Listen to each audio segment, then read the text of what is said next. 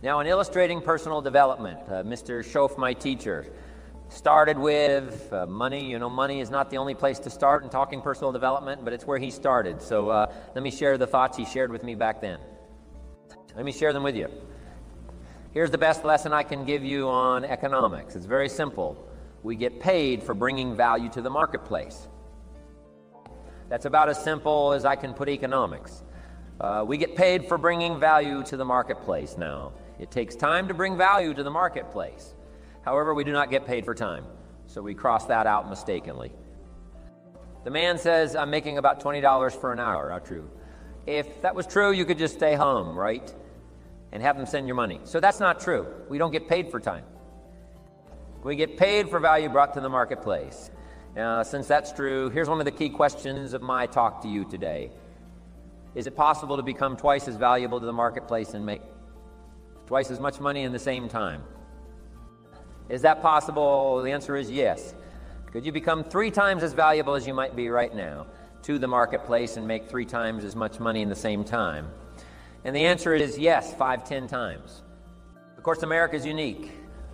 It's a ladder. It starts down here, let's say at $5 an hour, and it keeps going up. Top income last year, $80 million. The guy who runs Coca-Cola. Now that's a heck of a ladder. That's why everybody wants to come here, right? The boat people are not headed for Vietnam. People haven't plotted and schemed for 50 years saying, if I could just get to Poland, everything would be okay. Not true. Everybody wants to come to America. And the reason is because we've got the best wind ever blowing in our favor. We've got the best economic opportunity anybody's had in 6,000 years. And all you have to do is understand it and take advantage of it. Now, there's some key questions to ask here. Why would the marketplace pay someone only $5 an hour? Very simple answer. They're not very valuable to the marketplace. Now we must underline to the marketplace. This person might be a very valuable brother. Yes, member of the family. Valuable, yes. Yes. Valuable member of the church, of course. Valuable citizen of the country? Yes. Valuable in the sight of God. No doubt we're all of equal value in the sight of God. But if you're not very valuable to the marketplace, you don't get much money, you say, well, it shouldn't be that way. Well, then you got to start your own country. You know, this one's been in process for 200 years, and this is the best we've been able to come up with so far. But here's the key. You don't have to stay. You know, there was a big debate in Congress last year that this $5 was not enough. Should be 6, should be 6, should be 6, should be 6, but we don't need legislation. 6 is already on this ladder. The next step up, you know, if you work for McDonald's, they'll pay you $5 an hour to take out the trash. If you whistle while you take out the trash, they'll pay you $6 an hour. So we don't need that legislation. You just need to take lessons on how to whistle. You have a good attitude now as you begin to climb this ladder. Why would the marketplace pay some people $50? $0 an hour. Answer. Evidently, they must be more valuable to the marketplace. 10 times more valuable. And is that possible for someone to be 10 times more valuable and earn $50 an hour instead of 5? And the answer is yes. That's what America is all about. Now, why would the marketplace pay some people $500? $0 an hour. Evidently, this person must be much more valuable to the marketplace. That's what's important to understand to the marketplace. And would the marketplace pay one person $80, $1 million for 1 year's work? And the answer is, of course. If you helped a company make $1 billion, would they pay you $80 million? I'm telling you, it is possible. And that's why America is so exciting. That's why this financial ladder is so exciting.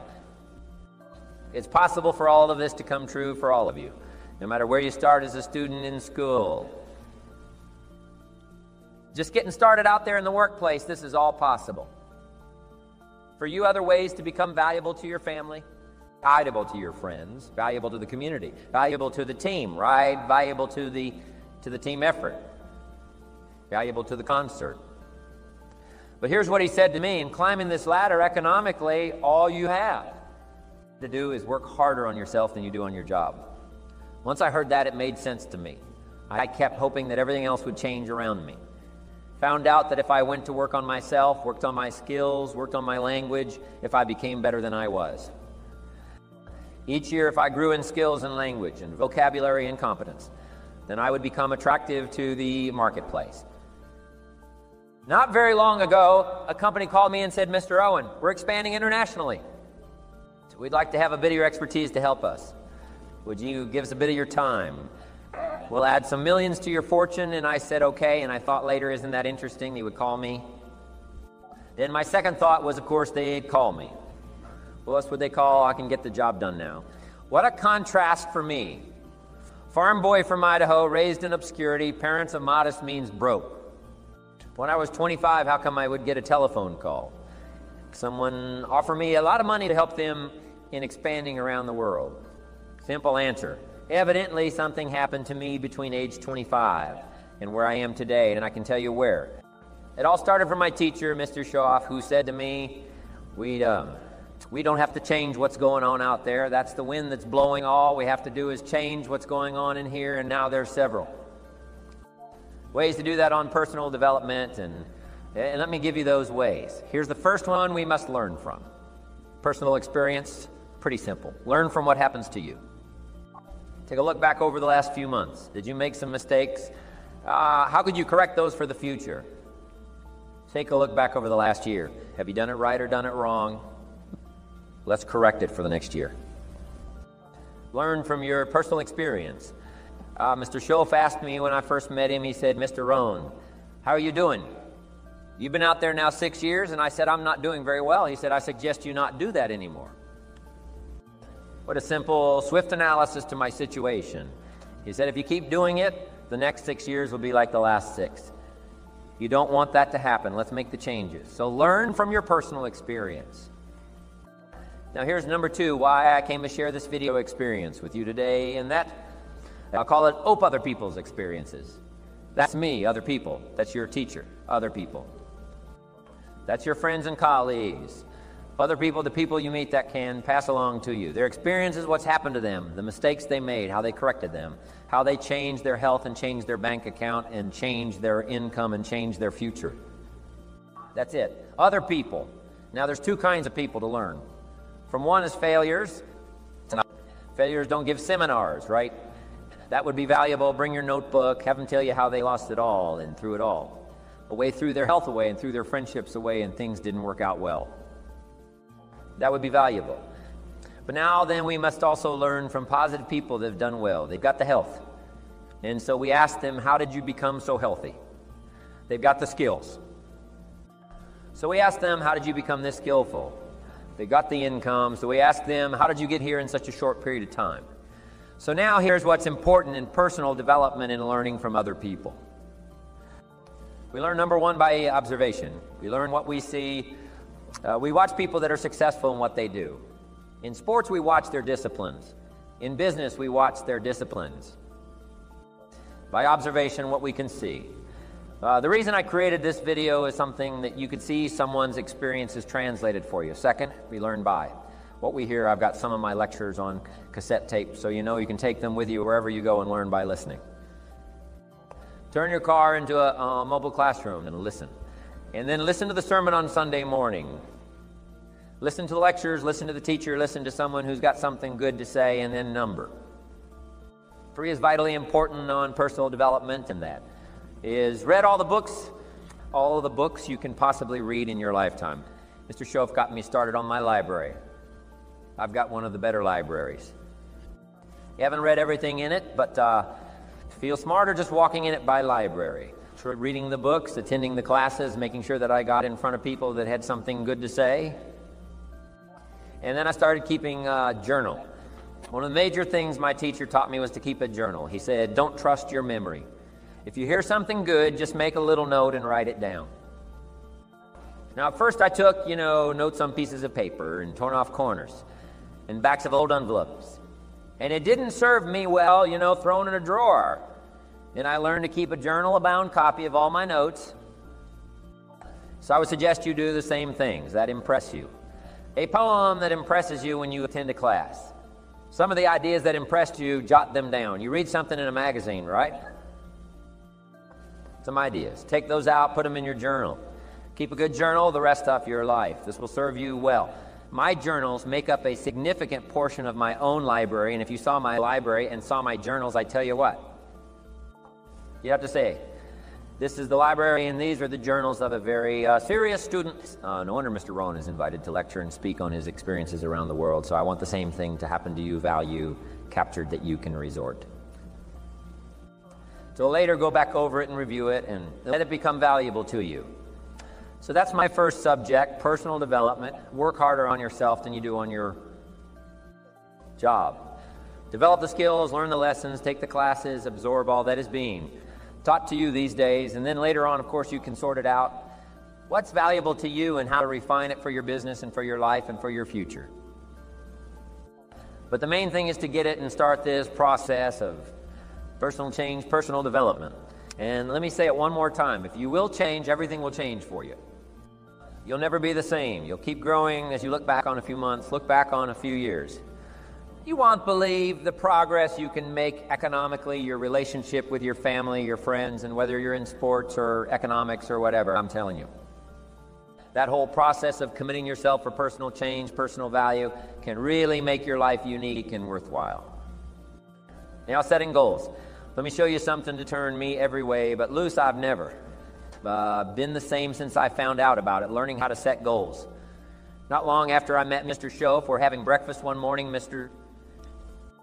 Dell said, Mr. Rohn, now that we've gotten acquainted, we know each other fairly well, he said. Maybe one of the best ways I can help you.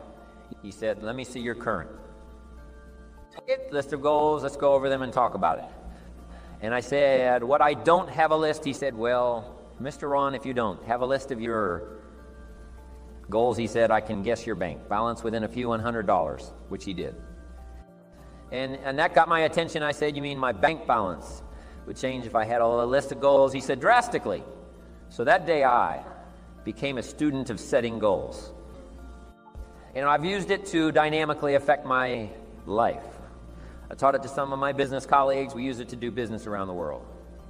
Setting goals, it can turn out to be a drama for your life. Here's what goals are: your vision of the future. Your vision of the future. Now there's two ways to face the future.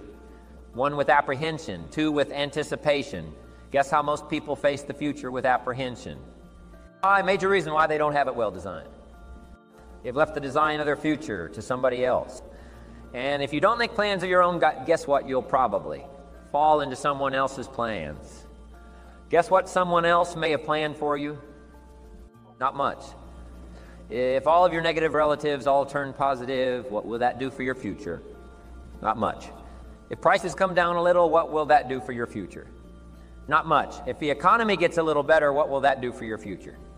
Not much. If circumstances get a little better, what will that do? Not much. If the weather gets a little better over the next few years, that'll do. Not much. I mean, you can go right down this whole scenario list. How most people all their lives, with their fingers crossed, count on this? Not much. That's why 10 years from now, they'll be driving what they don't want to drive. Living where they don't want to live, wearing what they don't want to wear, doing what they don't want to do, having what they don't want to have, maybe become what they didn't want to become.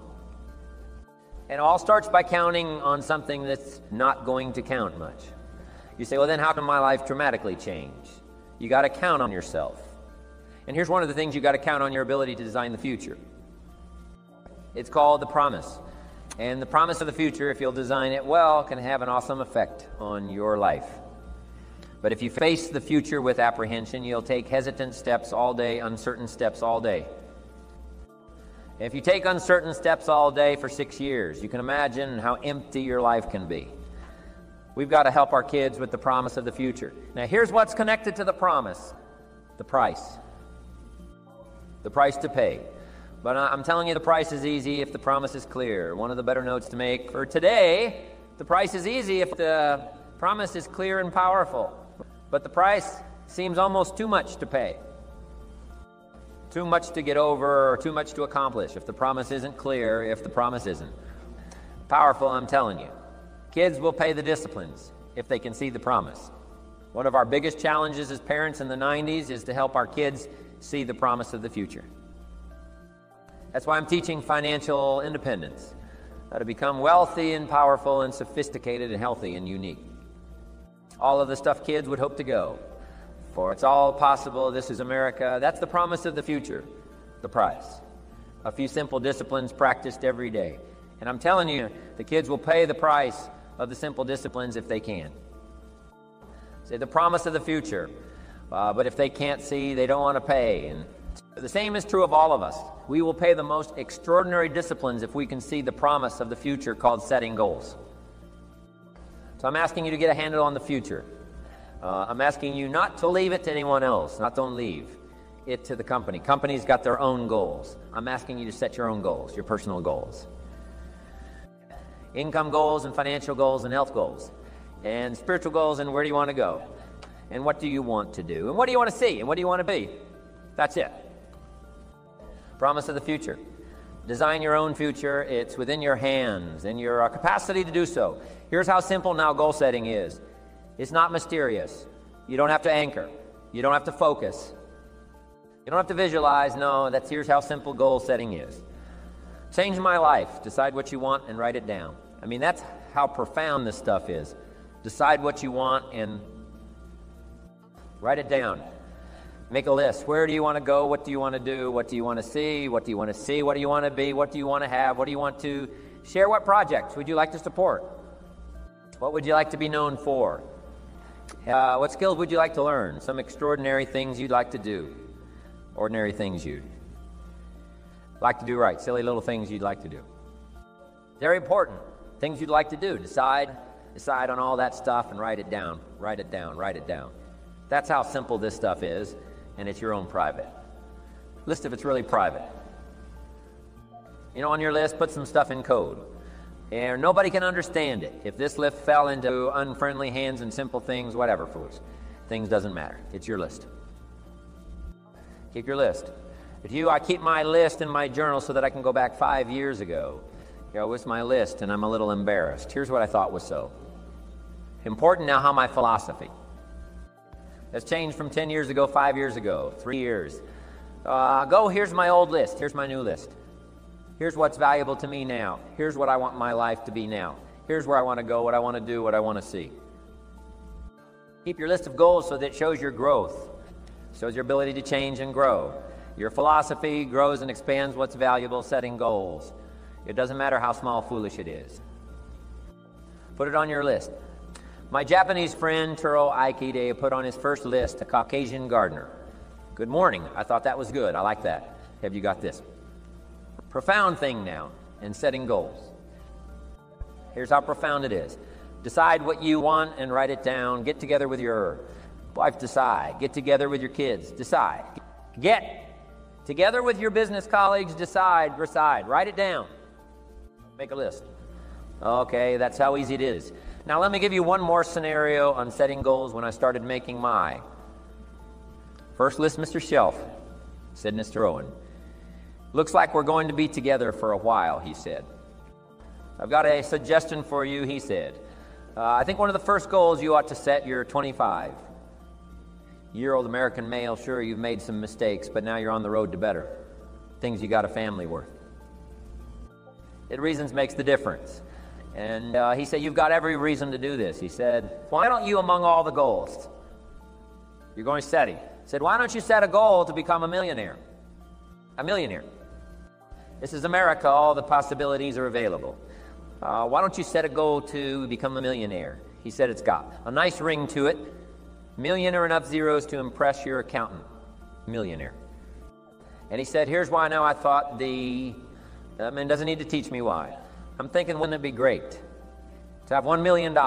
He said, no, that's not it. Here's why. And I had one of the greatest lessons I ever learned, and I'm about to share it with you. This will be worth the price of being here today. If you can capture what I'm about to share with you, babysitter fees, whatever else. You paid, some of you missed, some sales today to be here. So this is a costly day for you. But what I'm about to share with you changed my whole life. Here's what Mr. Shelf said, set a goal to become a millionaire. And he said, here's why, for what it will make of you to achieve it. And I got one of the greatest classes in one sentence I've ever received in my life. Set a goal that'll make you stretch that far, for what it will make of you to achieve it. What a brand new reason for setting goals. What an all-encompassing challenge to have a better vision of the future. What for two? See what it will make of you to achieve it. And here's why the greatest value in life. Tell them what you get the greatest. Value in life is what you become. Major question to ask on the job is not what am I getting here. That's not the major question. The major question to ask is what am I becoming here. It's not what you get that makes you valuable. It's what you become. That makes you valuable. So Shelf said set A. Goal to become a millionaire. For what it will make of you to achieve it then. He said, when you finally have become a millionaire now, he said, what's important is not the money. So I thought, wow, I've got some more to learn. He said, no, mister, and I'm telling you honestly, you could just give the money away now. I did better than that, right?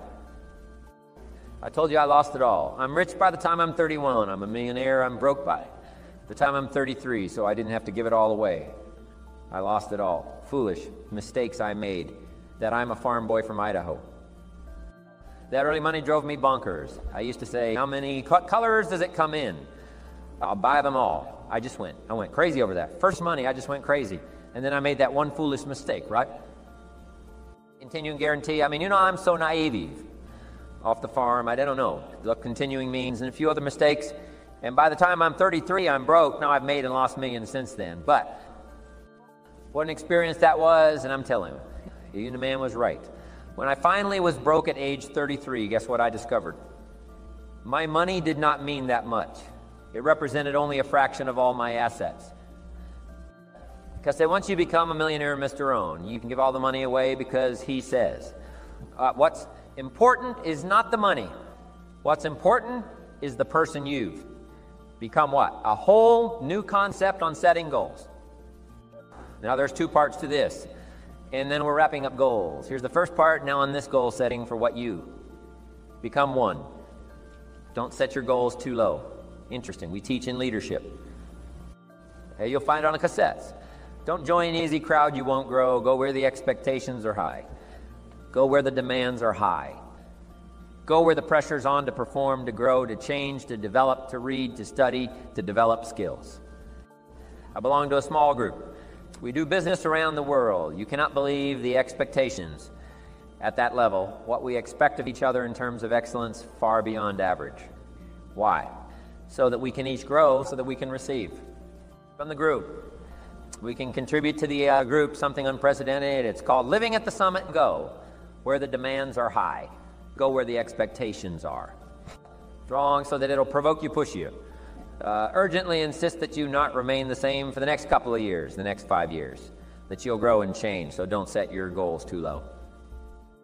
The guy says, well, I don't need much. Well, then you don't need to become much now. Here's the last part on setting goals. Don't compromise, don't sell out. There were some things I went for back in those early years that I paid too big a price for. If I'd have known how much it was going to cost me, I never would have paid, but I didn't know. Don't sell out. Ancient phrase says, count the cost, count the cost, count the cost. An ancient story says, Judas got the money. You say, well, that's a success. Story, no. It's true, 30 pieces of silver in those days was a sizable fortune, you say. Well, if a guy's got a fortune, right, that's a success. Story, no, you don't understand. His name was Judas. Doesn't that ring a bell? Judas, you say. Oh, yes, Judas. Judas the traitor. That's right, the traitor got the money. Doesn't that change the story? And the answer is, of course, it changes the story. Let me give you my best opinion. I get paid staggering money for my opinion, so please write it down, my opinion. Here's my opinion. Each person's philosophy is the major factor in how your life works out. Each person's philosophy is the major factor in how your life works out.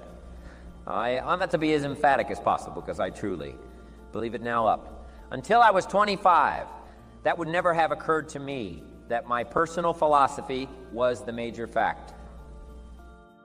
If you would have known me when I was 25 years old, and you would have said, Jim Rohn, how come you find yourself here? This is pitiful. Living in America, you're broke, you got pennies in your pocket, you got nothing in the bank. Creditors are calling you behind on your big mouth promises to your family. You've been to at least 1 year of college. How come you find yourself in this pitiful position, if you would have asked me that? Question, when I was 25, it never would have occurred to me to blame my philosophy. That would not have occurred to me. I would not have said to you, well, I got this lousy philosophy. What else would you expect? I mean, that would not have occurred to me. You don't jot those little phrases down. Should, could, don't. Here's what we call that formula for disaster. And all you've got to do to start now, the process of life change, is start somewhere, and it doesn't even matter where. You can start with good health, or you can start with something else. The key is to start by saying, I'm going to start the process in each category. Finding by my own research, and that's why. Seminars are so valuable. That's why information is so valuable. That's why somebody willing to take the time to share is so valuable, just to help boil it down in some form to the half a dozen few things that takes care of most of it. And then, let me get on with practicing. It and where you start doesn't matter. The process of life change can start with as simple A. Process is an apple a day, which means I'm on the road to cleaning up neglect. I'm going to walk around the block. I'm going to get the next book of my new library. I'm going to get a journal. She'll taught me to keep a journal, he said. Don't just let ideas get by. You don't. Trust your memory if you're serious about really becoming an entrepreneur, if you're serious about affecting other people's lives, if you're serious about fortune, if you're serious about wealth and health. If you're serious, start collecting ideas, go over them and review them. Then make them a part of your life and practice, and don't ever look back.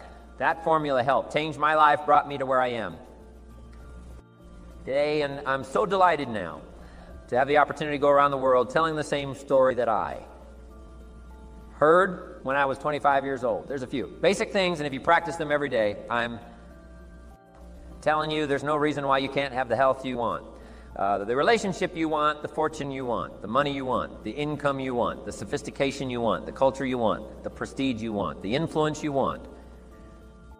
All of it, it's wrapped up I think in a nutshell of what I've just explained to you. A few things. Now let me give you one more part of it. Here it is. Once you've found the few things that makes the most difference, now the most of your time working on those few things. Now is another part of the clue. The first part of the clue is to get the information and consistently practice it, but here's the rest of the formula. Spend most of your time on it. The reason why a lot of people don't do that well is because they major and minor things. They spend too much time on things that don't count much, and they spend too little time on things that would count. Here's a guy in the last 10 years who's bought 2,000 donuts and 2 books, and this guy says, my life isn't working well. Well, anybody in this audience could give him a seminar, right? Once we knew these numbers, here's what we might suggest to this guy. Hey, this may be one of your major problems in the last 10 years you've spent. Too much money on donuts and not enough money on books. You spent too much money feeding the body and not enough money gathering food for the mind, and it's not the miracle of your body that works out your future. It's the miracle of your mind if you nourish the body and neglect to nourish the mind. I'm telling you, you're going to have all kinds of problems and all kinds of difficulties, so we would suggest, one of our suggestions in our seminar to this man would be, in the next 10 years, spend a lot. Less money on donuts and a lot more money on books. Food for thought, bread for the head, we call it. You got to have ideas that feed your mind, not just your body. And the miracle of the mind is so fabulous to work out your future, to give you all the equities you could possibly hope for, to give you every dream and every treasure you could possibly want for you and your family and the people you care most about. It's all available. But it is a very basic, simple process. Once you've found a few things, spend most of your time and money working on those few things. Okay, we call these basics, fundamentals. Another good word, if you're going to play football, you got to learn the fundamentals, and there's about how many? There's about a half to a dozen, right? It'll make you good at it if you practice those half a dozen. A few other things, yes, but the half a dozen are what's important to lay the groundwork. Basics. Fundamentals. Now let's talk about the fundamentals of life. Let me give you this little series to John 1 Fundamentals of Life 1. There's just a few. There's just a few fundamentals of life, about half a dozen fundamentals of life. There's just a few. Here's number 2. Once you know them, you know them. I mean, there's nothing difficult here. It's pretty easy to figure out why people are broke, and it's pretty easy to figure out how people get rich. Just no big deal. Fundamentals of life 1, there's just a few. Number 2, once you know them, you know them. Now here's 3, there's no new ones. Written history is what, about 6,000 years. There's nothing new here. Now, there might be a new way to say it, there might be a new way to apply it to the 20th century, getting ready for century 21, but this stuff is basic, it's old. It's fundamental, so be aware of somebody who comes along and says, we've got new truth. Say, no, you can't have new truth, truth is old, so be a little suspicious. The guy says we're manufacturing antiques. You got to come watch our place. Wouldn't you be a little suspicious? You say, no, you can't manufacture antiques. Antiques are what old sold antiques are like truth. Truth is old now, just because you've discovered it. There's no sign it's new. Say, no, truth is old. The fundamentals go way back. The fundamentals of sowing and reaping go way back. The fundamentals, good. Evil go way back. I mean, there's nothing new here. All we need to do, though, is to just bring our intellectual discovery process to bear and see if we can't find those few things, then the rest of it is to get. Busy practicing those few things, we might all agree on one philosophy. This is where the value of human life begins to show versus all other life forms. I call it simply a guidance system, settling on certain questions and making decisions about what direction in life you're going to take. Setting goals, making plans. This guidance system, boiled it down to each one's personal philosophy, a guidance system. And we all needed a guidance system for 2 reasons. For your notes, 1, to avoid the dangers. Somebody's got to give us some clues first on how to avoid the dangers, and 2, to take advantage of the opportunities. To see and understand the opportunities, take advantage, and to avoid the dangers. It's about as simple as I can put it. A guidance system necessary to do that while we listen. 2 ideas, whether they come from me or from someone else. Be a collector of good ideas. Get more serious about altering the course of your life, and you can. Regardless of what happens the next 5 years, getting ready for the turn of the century, you can wind up where you want to be. The money, the joy, the pleasure, the satisfaction. A set of sail. Now, what is philosophy if it's so important? I teach kids how to be rich by 4035 if you're extra bright. Much sooner, if you find a unique opportunity, kids say, hey, that sounds good to me, how do I do it?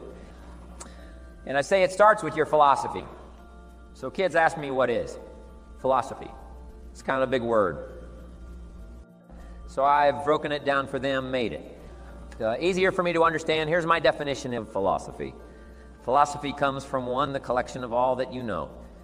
Gathering knowledge is the first key too. Developing a philosophical set of sail. And then number 2, deciding which of this information is valuable enough to bet your money and your time. That's about as simple as I can put it to change the set of sail regardless. Law of the wind that blows. First you search for knowledge, then you've got to sort through it and decide which of it is valuable enough to spend money and time. That is one of the best equations I know of. You might know 1,000 things, but you can't do 1,000 things. But you've got to sort through a lot of information and boil it down to the things that really matter to you and utilize that as the most important pieces, deciding what's valuable. So first of it, all we got to gather knowledge. When I have a chance to talk to my high school friends, the first thing I tell them is you got to have the information.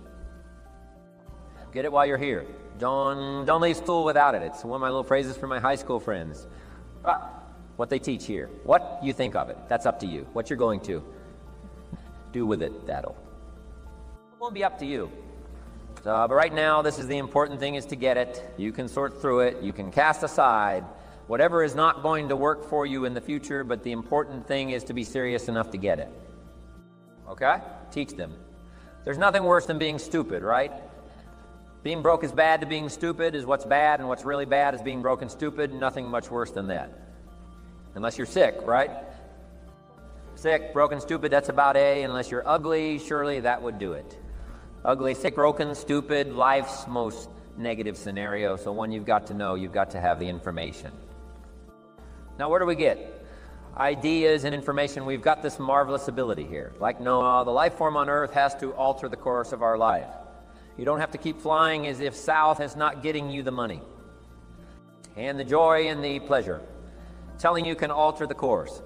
You're not like just a blind animal that has to be driven by instinct in the genetic code. So if we want to change our life, we've just got to use. this marvelous mechanism to gather more ideas and information and see if it'll pay off for us. So where do we get this? We've got this. Down one from PE, call it. Personal experience. Just make it a point from now on to learn more from your own personal experience. It's probably the best university in the world. For your own personal experience, you've been through enough that could teach you personal experience. A lot of the questions from your personal experience log. The answers from your personal experience, right? Learning is the beginning of wealth. Learning is the beginning of health. And here's where it can all start. Paying more attention to your own personal experience. One way to learn to do it right is what? Do it wrong. That's one way to learn. Now the key is, don't let it take too long. If you've done it wrong for 10 years, we suggest that's long enough. We don't suggest 10 more years just to prove a point. Now, you can prove any point in 10 years. In 10 years, your health disciplines will be on track or what, off track. Your financial independence will be on track or off track. Doesn't take that long to come to the conclusion based on your own personal experience. Whether you're on track or off track in a few years, you've either got the breath or you haven't got the breath. You got the money or you haven't got the money. You've got the self-esteem or you haven't got the self-esteem. I mean, it doesn't take much from your personal experience. Shoaff was swift to point out my personal experience, said, let's learn from that. He said, Mr. Owen, you've been working 6 years. I said, yes, sir. He said, how are you doing? I said, not very. What up? He said, I suggest you not do that anymore. What a swift analysis of my current situation. He said, couldn't we find out what happened the last 6 years so that you can alter the course the next 6 years that it never occurred? To me, he said, I'm telling you, we can learn so much from the last 6 that we can make the next 6 years totally different than the last 6. And that's exactly what he did for me. That second 6 years, my life so swiftly changed. It was absolutely incredible. Age 25, I was broke. At age 31, I was rich. And he said, Mr. Rohn, if you'll make these changes starting today, he said, the next 6 years of your life will be totally different than the last 6. I took him up on that. So now let me give you that promise in case you have to leave early. Here's a promise that changed my life. For your notes, he said, if you will change, everything will change. For you, if you will change, everything will change for you.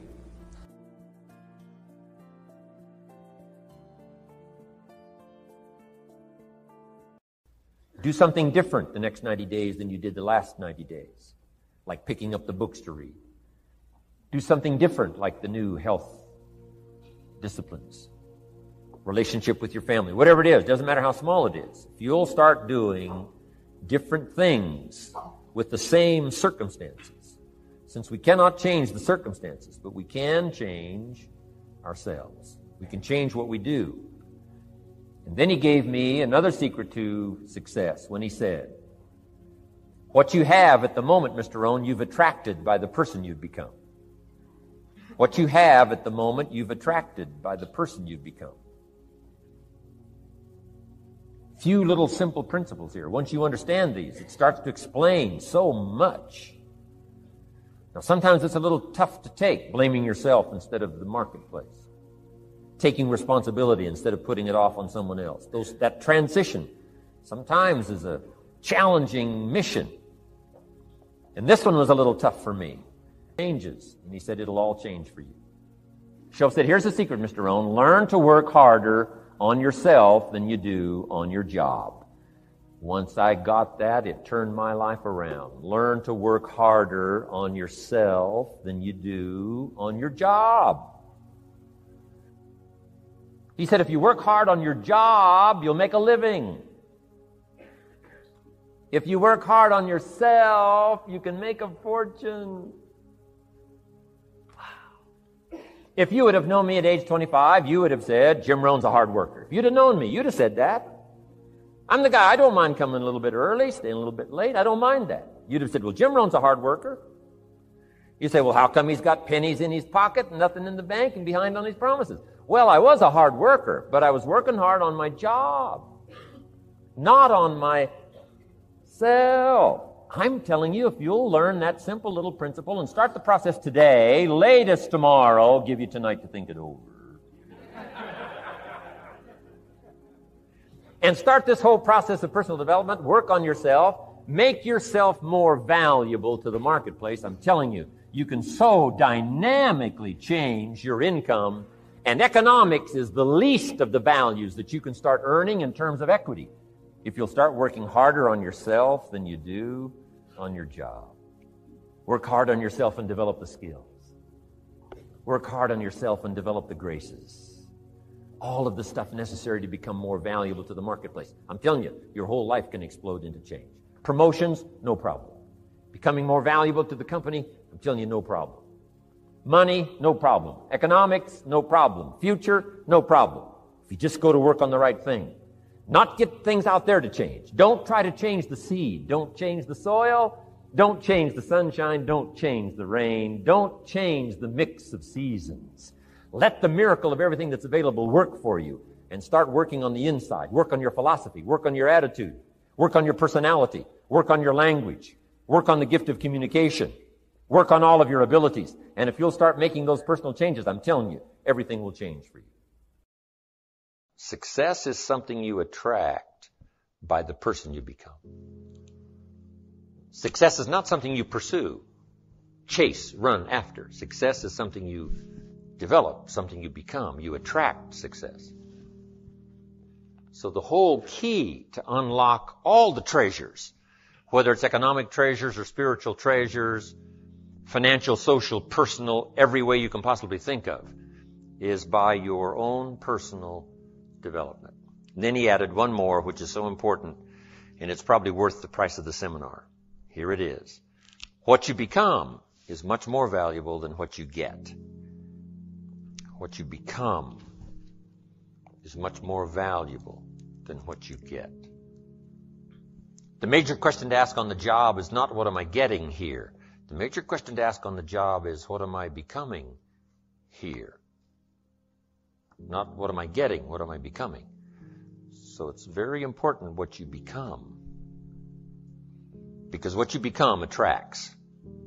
If you become cynical, you attract cynicism. What you become attracts. So this whole subject of personal development was so vitally important to me. It changed my life. I was a millionaire by age 31. And that was just the economic part of it. It took me 6 years from age 25 to age 31. It was unbelievable. Mr. Schoaf, over a 5-year period before he died at age 49, who taught me some extraordinarily simple things. He only went to the 9th grade in school, never finished high school, never went to college, never went to university. So he put his ideas and his experiences in very simple language, which I think for me, kid from the farms of Idaho, that simplicity was so important. Because if it would have been technical, I'd have missed it. If it would have been mystic, I would have, backed away. But it was just basic, blunt, ABC, familiar stuff that I hadn't thought of before. And he did start to remind me, and those ideas changed my life. Mr. Schoaf was the one when I said, this is all they pay. He said, you've been working 6 years, Mr. Rohn, how come you're not doing better? And I said, this is all the company pays. He says, well, that's not true. I said, no, this is my paycheck. This is all the company pays. He said, no, this is all the company pays you. I thought, that's a new way to look at it, right? He said, doesn't the company pay 2, 3, 4, 5 times this amount to other people? I said, well, yes. He said, well, then this is not all the company pays. It's all they pay you. And if you qualified, wouldn't your income grow 2, 3, 4, 5 times? I said, I suppose. So he said, we don't have to work on the company. We have to work on you. See, that was the beginning of what he called the phrase personal development. I told him things cost too much. He said, no, you can't afford them. I thought, well, that's a new concept. I hadn't thought about that. We put some of the valuable things on the high shelf, so you can't get to them until you qualify. If you want the things on the higher shelf, you got to stand on the books you read. Every book you read, you get to stand a little higher so you can get the things on the higher shelf. See, I learned those concepts. It was so incredible. And here was the most important one. Success is something you attract by the person you become. See, that phrase changed my life. Success is something you attract by the person you become. Success is not something you pursue. It's like chasing a butterfly. You can't quite catch it. Success is something you attract by becoming an attractive person. See, those were new concepts to me. I'm just working hard trying to make a living. Here's what he said to me. This changed my life. I got a chance to teach this in Moscow and across Russia. 3 visits, now the 4th. Here's what Shof taught me. Profits are better than wages. Nobody taught me that in high school. Nobody taught me that. I went to 1 year of college. Nobody taught me. Profits are better than wages. Wages make you a living. Profits make you a fortune. And how could you work on both a living and a fortune? He said, well, you could start part-time working on your fortune while you're working full-time on your living. I thought, wow. Now he said it's fun to get up in the morning. Not just getting up, go to work to pay the rent, but to get up to go to work to make a fortune. First, to make a living for my family. Second, to make a fortune. And he taught me how to make both a living and a fortune. Guess what I did? I learned how to make both a living and a fortune. And I found out anybody could do it once they get the information. And at age 25, I started receiving this extraordinary information. Here's what he said. Your income is directly related to your philosophy, not to the economy. I thought, no one ever told me that. I kept hoping the economy would change. He said, no, your philosophy has to change. I assured him that I had my fingers crossed. He said, that won't help.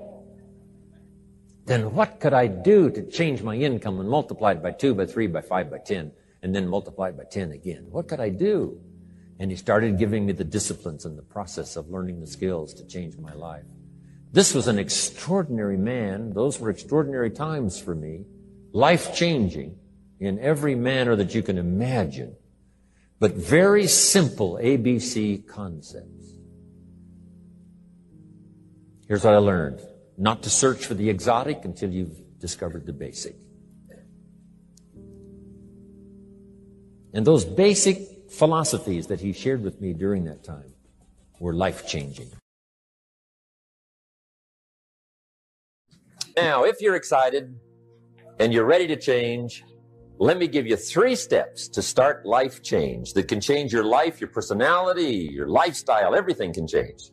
Here's the steps. Number 1, find out how things work. The first key to doing better is find out. To change your life, really, you need ideas. There isn't anything an idea can't change. And Shof taught me the major problem is lack of an idea, not a problem. At first, I didn't have any money. I said to Mr. Shof, I don't have any money. He said, that's not a problem. Now, see, up until then, I always thought it was. Right? I was confused. He said, no, the problem is lack of an idea on how to create money and wealth. It isn't lack of money, it's lack of ideas. So if you get the ideas, see, you can change anything. Now, to get ideas, you need a constant study of finding out. Now, Shof also said, when you find out something that works, put the information in your journal. Don't use your head for a filing cabinet. Put it in your journal so that you can do the next best thing. Repetition, repetition, repetition. Go over it. And if you repeat it, go over it, sure enough, someday, some mysterious day, the idea takes root, starts to grow, and shows up in your bank account, and your dress, and your personality, and your lifestyle. But capture the ideas in your journal. Find out how things work. Shof gave me this word for my life change. He said, study. Great word. If you wish to be successful, study success. If you wish to be happy, study happiness. If you wish to be wealthy, study wealth. Don't leave it to chance. Make it a study. Some people just go through the day with their fingers crossed. See, that won't do it. You've got to study the things that can change your economic, social, spiritual, personal life. Now, here's a qualifying phrase. And we'll have several of these qualifying phrases throughout the seminar. Here's the first one. You may not be able to do all you find out. I understand that. You may not be able to do all you find out, but you should find out all you can do. See, you don't want to wind up at the end of your life and discover that you've lived only 1/10 of it. And the other 9/10 went down the drain, not for lack of opportunity, for lack of information. So that's number one, find out how things work. Now, here's the best human virtue for finding out, curiosity. Make a note of that. Curiosity. Be curious. You might add a word to it that'll help. Childish curiosity.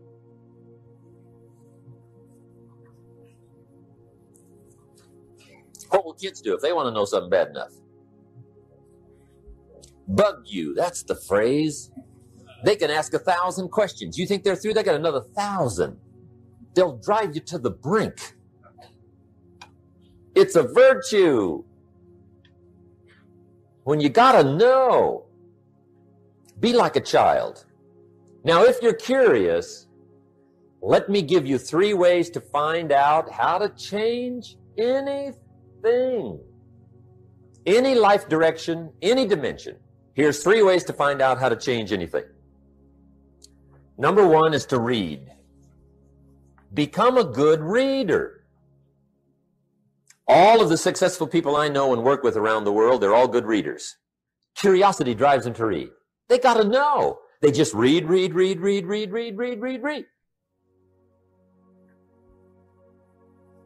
Become a good reader. Now, that's my opinion. Listen to the other lecturers and listen to me and make up your own mind. Don't be a follower. Be a student. Okay? I say, really, for life change, you got to read. One way to learn is from your own experiences, but another way to learn is from other people's experiences. See, one book might save you 5 years if you read it. Did you know there's books on how to be stronger, more decisive, be a speaker, be a leader, have a better effect on other people, develop your personality? Did you know there's books on that? And people don't read them? How would you explain that? And they can read. Did you know that hundreds of successful people have written their stories in books and they wrote down how they did it and people don't read it? How would you explain that? The guy's busy, I guess. You know, you get tied up. The guy says, well, yeah, you work where I work, but the time you struggle home, it's late. You got to eat a bite of supper, watch a little TV, get to bed. You can't sit up half the night reading. And the guy's behind on his car payment. Good worker, hard worker, sincere. But you got to be better than sincere and work hard. Otherwise, at the end of your life, you'll wind up cold, stony broke. You got to be better than a good worker. You got to be a good reader. My opinion. Now, you don't have to read half the night. Okay? Although if you're broke, that's not a bad place to start, right? Get on with the cure. But put this in your notes, 30 minutes a day. Just devote 30 minutes a day to reading. Stretch it to an hour if you can. But at least 30 minutes. 30 minutes a day. Read something positive, something challenging, something inspirational, something instructional. At least 30 minutes a day. And here's the next clue. Every day. Don't miss. Once you set this up, just don't miss. Miss a meal, but not your 30 minutes. Because you can get along without some meals, but you can't get along without some books. There's a Bible phrase that says humans cannot live on bread alone or just food. It says the next most important thing to food is words. Words nourish the mind, makes us different than animals and dogs. Words nourish the soul. So humans have to have food and words in order to be happy and healthy. I told my staff the other day, some people read so little, they've got rickets of the mind. They're undernourished mentally. So to get a good diet of words, I suggest good reading habits, 30 minutes a day. Now, some people don't read because they don't read well. I understand that. And the national average is fairly poor. People have fairly poor reading skills. They're still trying to operate on awkward old skills of the past, right? Reading one word at a time. And with such poor skills, when you read, the mind usually wanders. Because you can think about a lot of things. The mind is an incredible mechanism. And if you read poorly, the mind wanders around thinking of other things while you're trying to read. Did you ever read a page and wonder what it said? Right? Say, I got to read that again. Right? That's because the mind is just doing this job, right? Just wandering around. Did you ever read yourself to sleep? See, that's another problem. The mind says, who needs this? Just shuts off, right? Poor skills. Or a guy looks at a book, 500 pages, and says, no use starting, right? I mean, I'd never get through this one. Anyway, in our weekend seminar, we take a whole section, about 2-3 hours, and we go through reading skills. How to read a book a day is the title of that subject. And I'll tell you what, if you can read a book a day, it'll change your whole life. I mean, a book a day will change your whole life. Expose yourself to a whole variety of things. Spiritual, moral, personal, economic, history, geography, everything. I mean, you can really change if you read a book a day. So you might want to attend the weekend, get in on those reading class skills. It's incredible. A book a day will change your life. But hey, whether you read slow or fast, or whether you read awkwardly or whether you read well, here's the key. Read. Don't miss. Here's what reading is. Reading is tapping the treasure of ideas. That's what reading is. Tapping the treasure of ideas. And ideas can change any part of your life. And if you've got a good excuse not to tap the treasure of ideas at least 30 minutes a day, or spend the money and get the books, I'd love to hear it. Some people have excuses you wouldn't believe. I say, John, look, I got this gold mine. I got so much gold, I don't know what to do with it all. Come on over and dig. John says, I ain't got a shovel. I say, well, John, get you one. He says, you know what they want for shovels?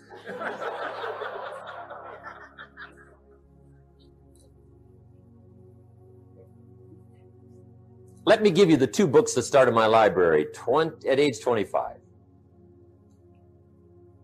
My library now is worth many, many, many thousands of dollars, but it started with 2 books. Mr. Schoaf recommended these to me, got me started. Schoaf said, become self-educated. He said, standard education will get you standard results. And you can check those numbers and see if that's what you want. But if you want to go beyond that, you now have got to become self-educated. So he got me started on my library. He said, one of the ways is build your library. Now, I had a Bible, right? That was 66 books, so that's a pretty good deal. But here's what else he recommended. He said, number 1, get the book Think and Grow Rich by Napoleon Hill. Think and Grow Rich, if you don't already have it. The title should intrigue you. Think and Grow Rich. I found that book in a secondhand bookstore. I paid 47 cents for it. I've still got it. It's one of the rare hardback covers. I read it several dozen times. Schoaf taught me repetition is the mother of skill. Some of the ideas in that book helped to change my life. As I look back on it now, the book was worth several $100,000, and I bought it for 47 cents. What a lesson I learned, the difference between cost and value. Before I met Mr. Schoaf, I used to ask, how much does it cost? After I met Mr. Schoaf, I asked, how much is it worth? I started basing my life on worth instead of cost, and everything changed. But that was book one, Think and Grow Rich. The second book he recommended I get was a book on nutrition. Shoaff said, study nutrition. I think that first book was by Adele Davis. Eat Right to Keep Fit, I think. I've got lots of them now, but I think that was the first one. Shoaff said, study nutrition. And there's all kinds of books on nutrition. Just read them all. Some are a little weird, but read them all. Right? If you're weird, do the weird stuff. I mean, whatever. But read them, then make up your own mind. Remember, don't read and become a follower. Read and become a student. Make up your mind, find a plan that works good for you, but get the books on nutrition. Here's what Mr. Shoaff said to me. Vitality plays an important part in doing well. Vitality. He said some people don't do well because they don't feel well. It's not that they're not intelligent. It's that they're ill. They don't have the zing and the fire and the vitality to do well. So he put it right on me about studying nutrition. He said, Jim, you wouldn't believe it. He said, I got this friend of mine raises racehorses. The guy's got 9 books on how to feed horses. He does not have a book on how to feed himself. He said, my friend studies horse nutrition. Studies it. Vitamins, minerals, trace minerals, protein, amino acids, carbohydrates, fats, enzymes, proper balance for his horses. Shoaff said, he's a fanatic. And he said, you ought to see his horses. They're magnificent, beautiful, powerful animals. They can run like the wind. And he said, you ought to see him. He's a wreck. He said, the guy feeds his horses better than he feeds himself. Do you believe that? In my later studies, I discovered some people feed their dogs better than they feed their kids, if you can believe that. Anyway, I didn't mean to give you a health lecture here tonight, okay? But hey, take care of yourself. Work on that part because it's one of the answers to doing well. There's even a Bible phrase that says, many times the spirit is willing, but the body's weak. Now see you're in trouble. And that is a problem. You wake up in the morning and the mind says, let's go get them. And the body says, I can't even get out of bed. So you got to work on both sides of this, right? Okay. But get your library started. Get the books. Put it together. Books are the trademark of civilization. It's fascinating to walk into someone's home and browse through their library because your library says something about you. So put your reading together. Very important. Here's the second way to find out how to change your life. And that's to listen. Get around successful people and listen. Now, you can also learn from unsuccessful people. Take notes on both. Negative and positive. On the negative, the notes are called what not to do. And you got to learn what not to do as well as what to do. So learn from the negative as well as the positive. Okay? Find out what poor people read and don't read it. Right? That's good information. Learn from the negative. But now you can also learn from the positive. Get around successful people. Listen to what they say. Listen to how they say it. It's important. We've all got about 16 waking hours. Practice listening those 16 hours. And I say practice listening because listening isn't easy. I found out it's easier to talk than it is to listen. But if you will practice listening the 16 hours you're awake, sure enough, from surprising sources comes great ideas. In sales training we teach, if you want to learn sales, listen to the kids. Kids have got to be the master salespeople of all time. They have no equal. Father tells his young son, no, you cannot have an ice cream cone. 30 minutes later, he's licking on one. That'd be 30 minutes worth listening to. They got moves you wouldn't believe. Persistence runs deep like the ocean. And the kids never took a class on how to overcome objections. They already know how. They don't need classes. So listen and learn. Now, here's some of the best advice I've got for the whole evening. It won't get any better than this. This is it. Poor people ought to take rich people out to dinner and listen. That's some of the best I got. If a guy's not doing well, one of the first things he ought to do is find a guy that is doing well and offer to buy him his dinner. Spend $50, $60, $80, $100. Go for the full 9 course. Start him on the juices and hors d'oeuvres. Get him started talking. The salad takes 15 minutes. Keep it rolling. Biggest steak in town takes 45. Keep it rolling. Pour on the dessert. Stretch that meal out about 2 hours. If you get a successful person to eat and talk for 2 hours, they're liable to drop ideas in your lap, change your life. Multiply your income by 2, by 3, by 5. But you're right. Poor people don't usually take rich people out to dinner. That's the problem. The guy said he's rich, let him buy his own dinner. I'm not coming up with any money. And he says, besides, you work where I work. By the time you struggle home, it's late. You're lucky to get your own supper, let alone running around trying to find a rich man to feed. And the guy's behind on his house payment. Good worker, hard worker, sincere. But you got to be better than sincere. Work hard.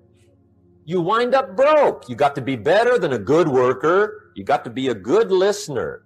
And remember, what you read and what you hear, put the good stuff in your journal. Now, here's the third way to find out how to change your life, and that's to observe. You can pick up a lot of ideas just by watching. Get around successful people and watch. Here's why. Success leaves clues. Watch how the man shakes hands. Watch how the lady responds.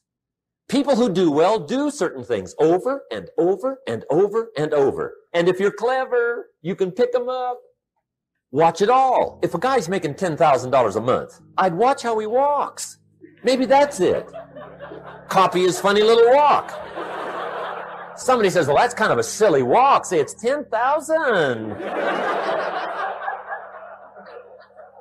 I haven't got the money yet, but I got the walk. It's bound to start somewhere. What I ask you tonight is to be unusual and be a good observer of what's going on. You can pick up ideas that can change your life starting tomorrow. Just be a more careful observer. Now remember, there's 2 ways to see.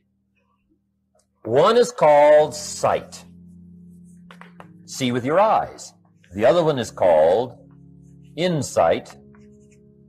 See with your mind. See with your eyes, you'll see things. See with your mind, you'll see answers. Put your eyes and your mind to work. And the best advice on developing sight and insight is pay attention. Don't miss anything. In the weekend seminar we teach, one of the greatest fatalities to success is preoccupation, lack of concentration. The guy's mind wanders. See, you wind up average. You've got to learn to zero in and concentrate. I read a good article one time, Reader's Digest. The title was, Wherever You Are, Be There. Excellent. Don't miss anything. Now, we've lingered a little bit long on number 1 here for personal development. Find out how things work, but it's so very important finding out. And I've given you 3 ways to find out. Now, here's the second step to personal development. Okay, number 1 was find out how things work. Here's number 2. Go to work. You must now take action on what you found out. In doing business around the world, we call it game plan. Put together your game plan. One of the major things we teach on the weekend seminars, game plans. How to game plan your office. If you're in sales, you need a game plan. Kids need a game plan. You need a home game plan, social game plan, a business game plan. Everybody needs game plans. Financial independence game plan, your investment game plan. Don't think in your head. Put it on paper. Don't operate out of your mind. Operate from paper. I often ask somebody, what are you going to do the next 6 months? And somebody starts to tell me. I say, no, don't tell me. Show me. Show me your game plan for the next 6 months. Then I can look at things and maybe I can help. But you got to operate from paper. Put it on a game plan. Take action on what you found out. Now here's the best word I know of to go with action. Massive. See, that'll change everything. Massive action is called the cure-all. If you're going to make calls, make a few thousand. If you're going to make contacts, make a few thousand. If you're going to knock on doors, knock on a few thousand. See, that'll change everything. Here's the language of the poor. I'll try it a time or two and see what happens. It's the way poor people talk. The guy says, well, I'll give it 30 days. 30 days. You could guess his bank balance. You've got to have a better game plan. So here's one of the major things to do starting tomorrow. Take a look at your game plan. If it isn't loaded with massive action, change it tomorrow. Action. The formula really works like this. Pick up a good idea, take heavy action. Pick up a couple of good ideas, take heavy action. That's the formula for success. Heavy action.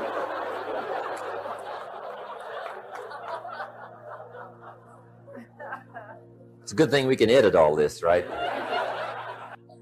The formula for success, take heavy action on a good idea, right? That's the ratio. Now here's the key. Don't wait till you've learned 2,000 or 3,000 things. Because that way you'll use up all the time. And you could wind up smart and broke. And hey, it's okay to be dumb and broke. But if a guy's smart and broke, that's pitiful. Don't let your learning lead to knowledge. You'll become a fool. Let your learning lead to action. You can become wealthy. And there's many kinds of wealth. I understand that. Not just money. Money's one of the least of all values. I know some people with a lot of money that are very poor. Evita sings, as for fortune and as for fame, they are illusions. They're not the solutions they promised to be.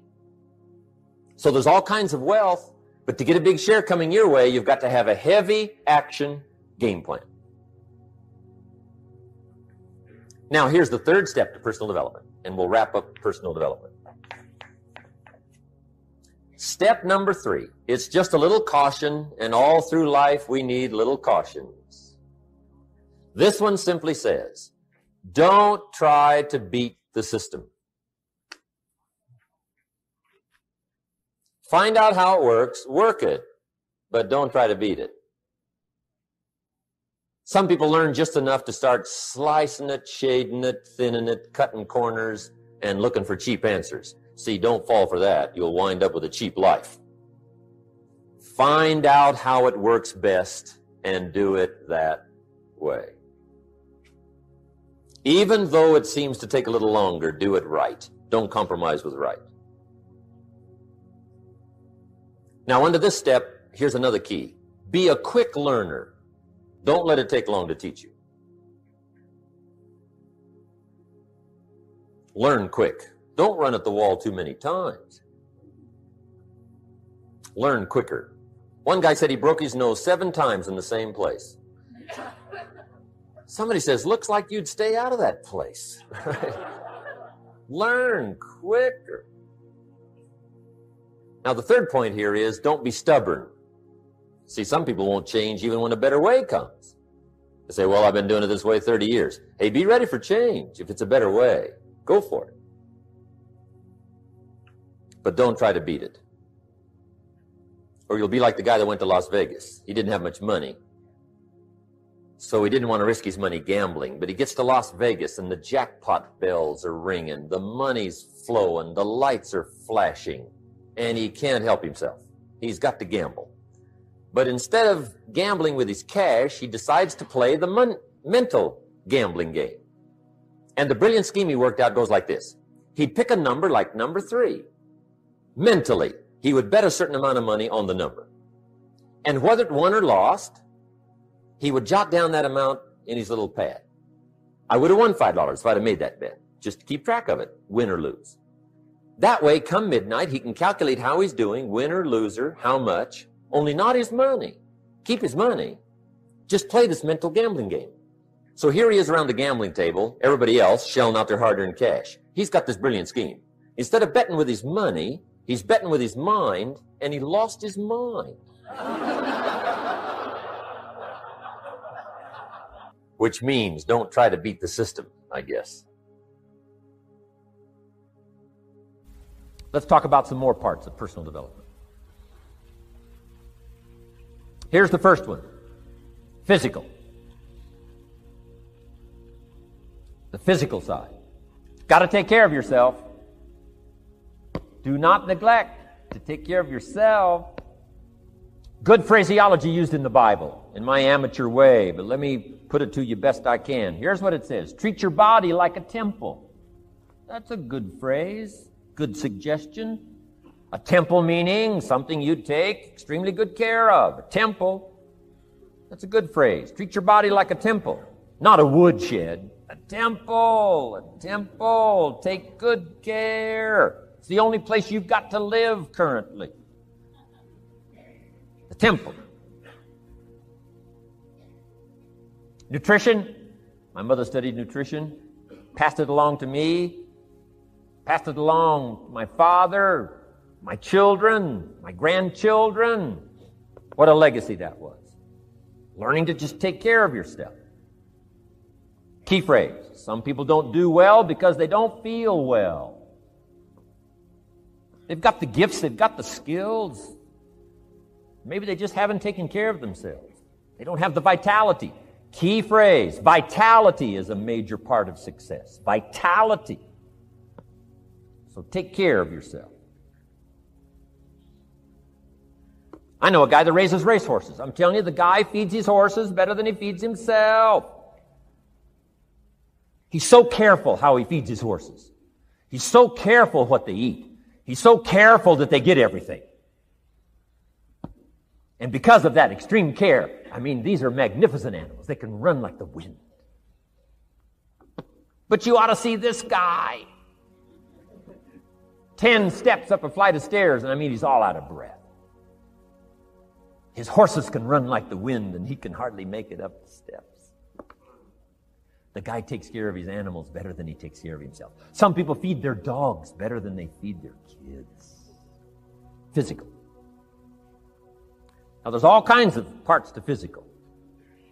Here's one. Appearance is part of the physical. Never have a second chance to make a first impression. Physical side. And here's some of the best advice on appearance I can give you. Comes from ancient script again. It says, God looks on the inside, people look on the outside. Isn't that good information? Now you say, well, people shouldn't judge you by how you look. Well, let me give you a clue. They do. They do. You can't deal in these shoulds and shouldn'ts. You'll be tipped over the rest of your life. Now, of course, when people get to know you, they'll judge you by more than what they see. But at first, they're going to take a look. So, here's the best advice I can give you. Make sure the outside is a major reflection of what's going on inside. The physical side. A few minutes a day, stay healthy. A little bit of study on nutrition, stay healthy. Key. Now here's the next part of personal development, the spiritual part. I'm an amateur on the spiritual side. I do happen to believe that human beings are more than just an advanced life form. an advanced species of the animal kingdom. I do believe humans are a special creation. That's just my personal belief, and I don't ask you to buy it. But here's what I do ask you to buy. If you do believe in spirituality in any manner, here's my best advice. Study it and practice it. Do not neglect your values. Do not neglect your virtues. If you do believe in spirituality, my advice is study it and practice it. Don't let it go unstudied. Don't let it go unnourished, if you do believe. That's my best advice on the spiritual side. Now here's the third part. The mental side. Part of this personal development challenge is to develop mentally. Learn, study, grow, change. It's what schooling is all about. And the human development takes time, incredible amounts of time. That's why we've taken the time for this seminar. It just takes time. Some things you can't cover in a 20-minute speech. You can't cover in a little 5-minute talk. It takes time. For humans, it seems like more time than any other life form, human beings. The little wildebeest in Africa. Guess how much time it's got as soon as it's born to be able to run with the pack so it doesn't get eaten by the lions? Guess how much time it's got? A few minutes. Not hours, not days, minutes. Wow. But the human baby, wow. After 16 years, we're not sure. Right? Unbelievable amount of time it takes. So it does take time for personal development. It does take time for spiritual development, physical development. But here's also what takes time, and that's your mental development. Feeding the mind. Nourishing the mind. Some people read so little, they got rickets of the mind. They couldn't give you a good, strong argument as to their own personal beliefs. I'm telling you, got to be able to pick up those ideologies. You got to be able to pick up the philosophy. And here's the next part. You got to be able to defend it. If you can't defend your virtues and if you can't defend your values, I'm telling you, even in the 90s, you'll fall prey to philosophies that are not in your best interest. And we've got to help our teenagers, we've got to help our kids especially to be able to debate the major life issues, the political issues and the social issues, and the religious issues and the spiritual issues and the nutritional issues and the economic issues and all of the rest of the issues that are valuable for us to build the kind of equities we want. You got to get yourself ready. And one of the ways you got to get ready is not just physical and not just spiritual. You got to get ready mentally. And this is where Shof went to work on me, to be ready mentally, to develop the philosophy and also be able to defend your virtues and your values.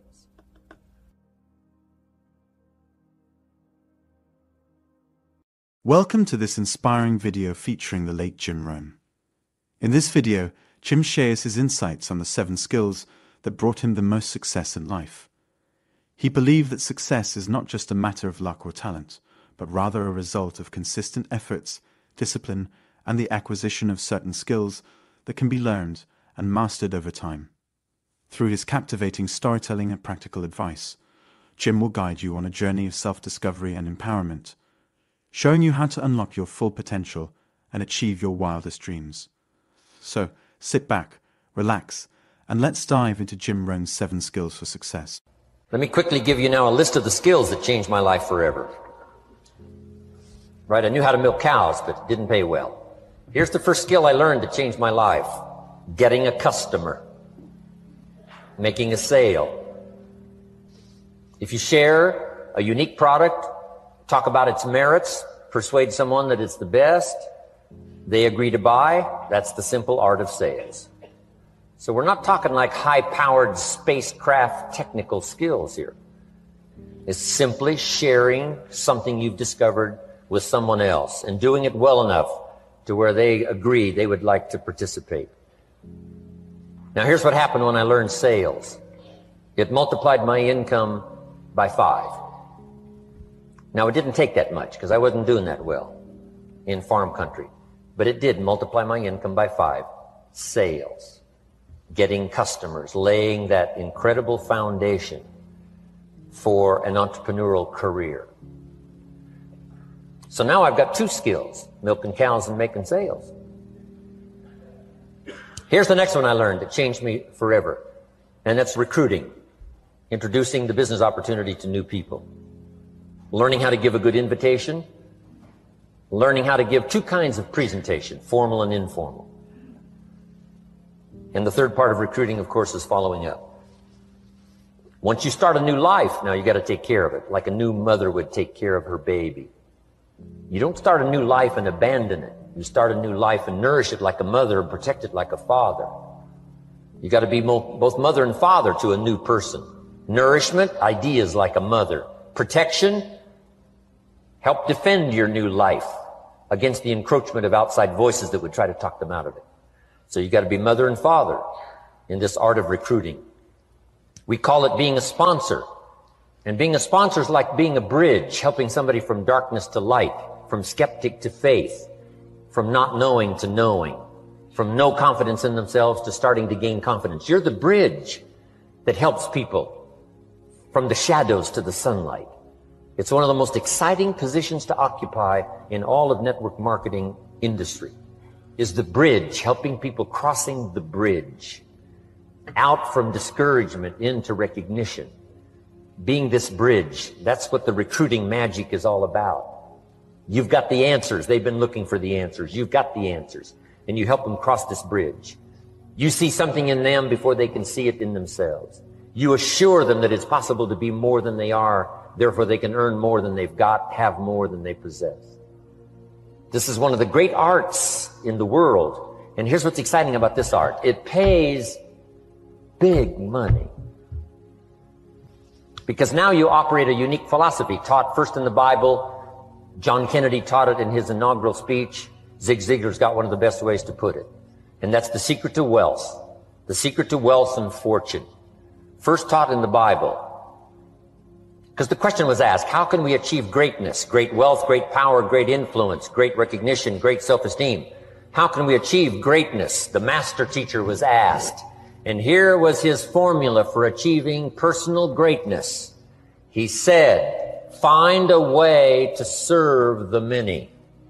For service to many leads to greatness. For those that are interested. Some people aren't interested, but for those that are, service to many leads to greatness. Someone says, well, best I can do is just take care of myself, which is okay, but it doesn't lead to greatness. Somebody says, I got enough bills of my own, I can't worry about someone else's bills. That's okay, but it doesn't lead to greatness. Greatness is helping people pay their bills. You forget about yours. Because if you help enough people pay theirs, yours disappear. Help people with problems, your problems disappear. The key to greatness, the master teacher taught, is finding a way. Now, a lot of people would like to serve many people, but they don't have a way. And what's exciting about you and your business is you've now got the way. Whether you use it or not, it's up to you. Whether you cash it in or not is up to you. Whether you make a fortune or just a little, that's all up to you. Each person's ambition. It's called the same marketing. The same product. The products are the same for everybody here. The marketing system is the same. The difference is each person's philosophy and each person's individual ambition. But whatever your ambitions are, now you've got the ways and means. And here's what you've got the ways and means to do. Serve as many people as you would like. Now, here's what's exciting about recruiting. With what you're involved in here, you can directly and indirectly affect the lives of dozens of people. Some of you are going to directly and indirectly affect the lives of hundreds of people. And some of you, if you wish, can directly and indirectly affect the lives of thousands of people. And the pay is accordingly. If you affect a few, you earn that pay. If you affect the many, you earn that pay. But the secret is found in the Bible. Service to many leads to greatness. Now, John Kennedy said it in his inaugural speech. Here's what he said. Don't ask. Don't we wish that was the current political philosophy? Where is John Kennedy and his philosophy? John Kennedy said, don't ask. That's important if you understand philosophy. He said, don't ask what the people can do for you. Don't ask what the country can do for you. Don't ask what the government can do for you. That's not how you get rich. That's not how you have high self-esteem. That's not how you get trophies to put on the mantle above the fireplace, asking what the people can do for you. Don't ask, he said, what the people can do for you, but ask, what could I do for my country? And the country means the people. What could I do for the people? I want trophies. I want recognition. I want high self-esteem. I would even like a chance to make a fortune. John Kennedy says it's easy. Don't ask what the people can do for you, but ask, what could I do for the people? Could I directly and indirectly serve many in my country? Now, Zig probably said it best. Zig says money isn't everything, but it ranks right up there with oxygen. Yeah, Zig, you're right. Zig says, my dentist told me, Zig, only floss the teeth you want to keep. You know, forget the rest. But here, Zig is famous for this now. This is one of Zig's philosophies, and it goes right along with the other two, the Bible and John Kennedy. Here's what Zig says. If you help enough people get what they want, you can have everything you want. If you help enough people get what they want, you can have everything you want. Now, wanting everything you want, we call that self-interest. But it's okay to have self-interest if you do it in a positive way. By helping enough people get what they want, you can have everything you want. Now, you can accomplish all that by learning this next skill called recruiting. And I learned it, and it made me fortunes. So now I've got 3 skills: milking cows, making sales, and recruiting.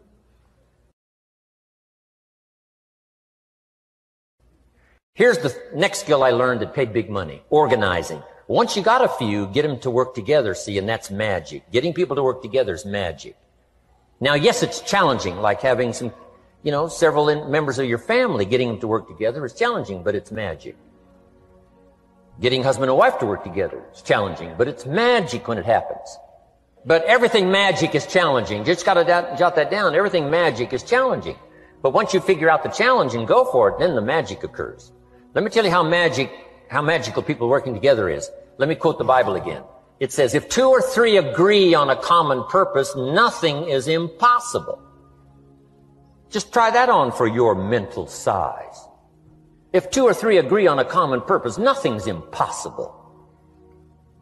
Everybody's looking for a challenge. Here's what I teach, especially the kids. Here's the best challenge in the world. Let's go do it. Not you go do it. Let's go do it. If 2 or 3 of us decide on a common purpose to do it, nothing's impossible. Incredible. Working together, organizing. Now, when everybody's an independent, now it's a little more challenging. Like having kids, they've each got their own opinions. They've each got their own ambitions and desires. It's challenging. You've got a variety. But that's what makes life, the variety. And it is, in your business, it is challenging, getting people to work together. It's like herding cats. Sheep are easy, but you got to try cats, herding cats. But if you can possibly get it done, the power is so immense when you get people to work together. Here's one of the powers of working together: shared testimonials. If I've got somebody new and you're there and I'm there, I give them my testimonial, you give your testimonial. Maybe what tips the scales in getting me a new person is not my testimonial, but my partner's testimonial. Somebody I'm working with, their testimonial got them. Shared testimonials are so powerful. That's why working together is powerful. Now, working by yourself is okay. All this stuff is okay. Everybody needs to know, though, where are the advantages? And these are some of the advantages. I learned to organize, paid big money. Here's what I next learned to do: promote. Promotion now pays staggering money. Now, the company comes up with what we call major promotions. Here's what you've got to come up with: the smaller promotions. The company comes up with major recognition. You've got to come up with small recognition for your people around you. The top 5. The company's got top 5. You've got your own top 5 in maybe 2 or 3 categories: top 5, top 5, top 5. And those little recognitions, to reach certain levels in the company, you have to take major steps. But for you, recognition, let them take small steps. Here's one of the secrets of your kind of business: rewarding people for small steps of progress. Rewarding people. Sometimes it's just recognition, handshake, pat on the back. Mary, you're doing a fabulous job. And you figure out what those recognitions are. Small steps of progress. Guess what promotion pays if you learn it well? Big money. Getting people to do something they wouldn't ordinarily do by themselves. People will do some unique things by themselves, but if you can figure out a way to say, Mary, if you do this and this, she says, well, I'll go for it. Now, she wouldn't have thought of that on her own. Here's what works magic. It's better than money. Money's a bit unimportant. Here's what's important. Ingenuity. The best place to wake up your ingenuity is what you're doing right now. Representing a unique product and getting customers, recruiting distributors, and promoting and all this stuff. Ingenuity. Figuring out a way. If it doesn't work this way, we'll work another way. I used my ingenuity, made a fortune. I learned promotion and it paid big money. Here's the next I learned. Communication. How to conduct a meeting. I learned identification, logic and reason. Attack and confess. Solution. Simple deals on communication. Wasn't easy for me at first. I stood up to give my first presentation. My mind sat back down. Right? Y'all been through that? Opened my mouth. Nothing came out for a while. But here's what I did. I did it again. Just jot that phrase down. I did it again. That's the secret to how I got here. 35, 40 years later, it's how I got here. I did it once. It was uncomfortable. That first presentation was so lousy. If I hadn't have been doing it, I'd have gone home. It was not that good. But here's the secret to how I got here. I did it again, and then I did it again, and then I did it again, and I did it again. I remember when I first decided to be a little more animated, right? And walk out away from the podium, right? Get out from just behind the podium. So I got out there, and then I thought, how do you get back? Whoa, I'm stranded out here. Remember those times? Doing something for the first time? So, learn communication. How to affect other people with words. That's the greatest art in the world to learn. How to affect other people with words. Key phrase, don't be lazy in language. If you learn to use the gift of your own language wisely, it can make you a fortune and build an incredible life. Here's 3 other things I learned. One is to train. Training people how the business works. And then I've used another word called teach, train and teach. And only to say this, training people how the business works, teaching is how life works. Because here's what all of us need for the 21st century. Business skills and life skills. The life skills are leadership skills. The life skills are learning how to set goals. Now here's the ultimate skill to learn that can transform your life and the life of whoever will listen. The ability to inspire. Inspire means help people to look up a little higher than where they are and wish they could get there, and inspire them that it's possible. Here's how we inspire, by our own testimonial. If I can do it, you can do it. Here's how else we inspire, by others' testimonial. If they can do it, Mary, you can do it. Getting people to see themselves better than they are. Getting people to see themselves richer than they are. Getting people to see themselves more capable next year than they are this year. Getting to see themselves in the future. To help both your kids and your people, here's what you must learn to do. Number 1, help people to see themselves as they are. If people have made mistakes, they got to know it. You can't go on making mistakes and hope to achieve. Mistakes have to be corrected. And you've got to do it with your children. Help them to see themselves as they are. If they've messed up, here's what you've got to say. You've messed up. But here's what's important as a parent. Don't leave them in the mess. Some parents, tell their kids they've messed up and then they leave them in the mess. They don't paint a better picture. Here's what you could become with just a couple of more changes. Rather than this, here's what you could be. So we must help our children see themselves as they are, but here's the greatest gift. To help our children see themselves better than they are. To transport them not only past to see their mistakes, but transport them to the future to see their opportunity. To see the person they can become. My mentor had that greatest gift to help me to see myself better than I was. At first it was difficult to see. Then I started to believe, and that's how I got here today. He said, one of these days, Mr. Rohn, you'll walk into a room full of people, and you will hear some of them say, that's him, that's the famous man. I said, well, that could never happen to me. He said, trust me. If you keep working hard on the disciplines like you're doing right now, that'll happen. You'll walk into a room full of people, and you'll hear one say, that's him, that's the famous man. He saw it, and he tried to get me to see it. And now finally it's happened. I think when I walked in here today, I think I heard someone say, that's him, that's the famous man. And if it can happen for me, it can happen for you. Just master these skills to inspire. Here's what else I learned, the skills of building an organization. Learn to work with the people who deserve it, not the people who need it. You must be like life itself. Respond to deserve, not to need. It doesn't say if you need, you will have a harvest. It doesn't say if you need a harvest, you'll have a harvest. It's not what it says. It says if you plant, chances are good you'll have a harvest. If you plant, you will reap. Not if you need, you will reap. So we must be like life itself. Respond to the people who deserve it by planting, by taking the first step. Even God himself says, if you move toward me, I'll move toward you. That's the condition. You move toward me, I'll move toward you, says the Almighty. Now, he could also say, you don't move, I don't move. You say, well, that's arbitrary. Well, when you're God, you can set it up that way. Now, learn to work with the people who deserve it, not the people who need it. Now, here's what's the next step. Teach people how to deserve your time. Teach people how to deserve your attention. Teach people how to deserve a phone call. Say, Mary, you just take this one step and I take 2 steps. You take 2 steps, I take 5 steps. You don't step, I don't step. But this isn't hard now. You step, I step. You respond, I respond. You try, I try. You make a call, I back you up. Right? Learn to teach people how to deserve your time and your attention.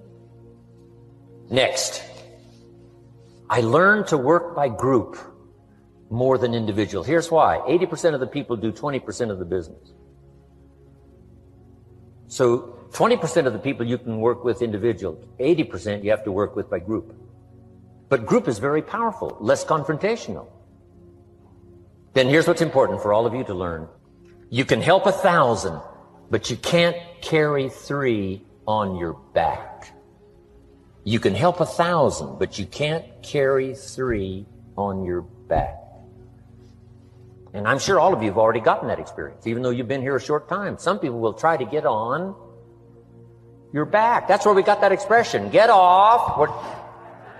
That's where we got that. A guy discovered somebody on his back and said, what? I can't carry you, get.